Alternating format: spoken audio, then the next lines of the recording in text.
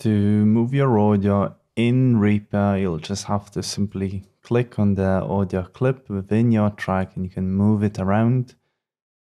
And then if you want to move a particular portion of your audio clip, you're gonna select where you want that portion to begin, for example, right here. And you're gonna click the right mouse button and you're gonna choose split items at cursor or S on the keyboard for a shortcut, and then you can move this portion as well.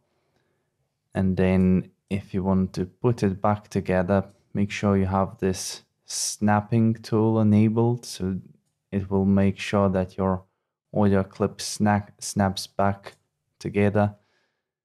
And then you're gonna select both of those tracks. I'm holding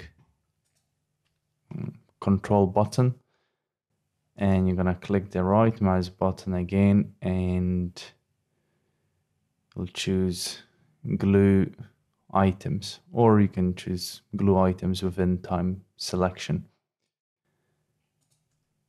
And that's it. That's how you move your audio clips within Reaper.